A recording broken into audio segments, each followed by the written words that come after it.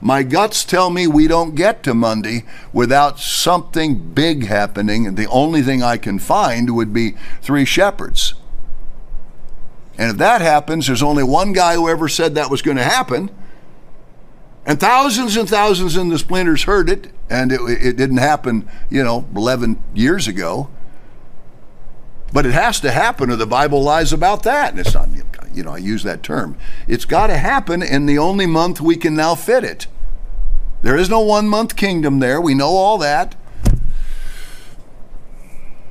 So we'll just have to see what God intends to do.